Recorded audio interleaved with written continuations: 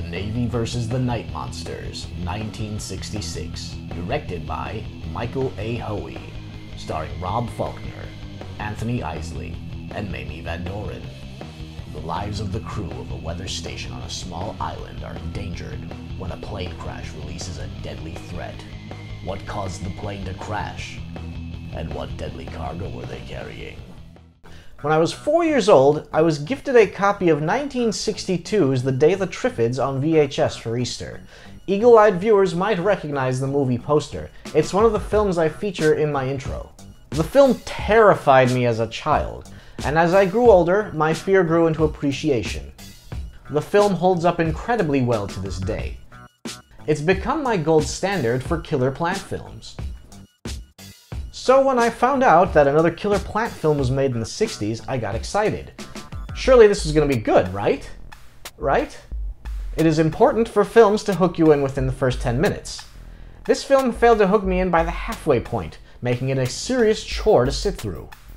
This is a legitimate photo of me and my dog when I discovered I was only halfway through this film. She wasn't entertained either.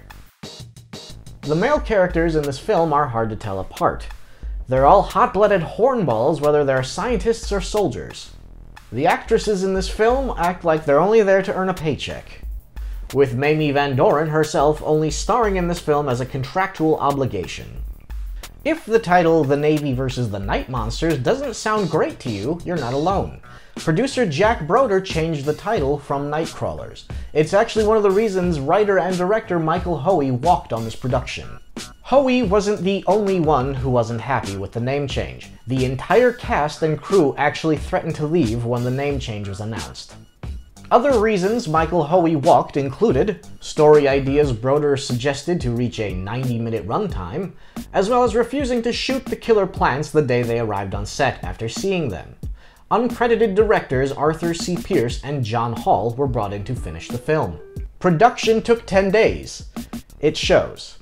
The reveal of the killer plants isn't built up across the runtime. They just show up at the 50-minute mark and are incredibly underwhelming.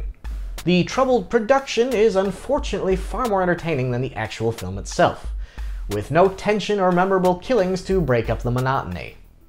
Verdict: thumbs down. Just go watch Day of the Triffids, it's a far better film. That concludes this week's review. If there's any obscure sci-fi or horror film you'd like to suggest, feel free to leave a comment below. Make sure to tune in next time with a thrilling, low-budget adventure.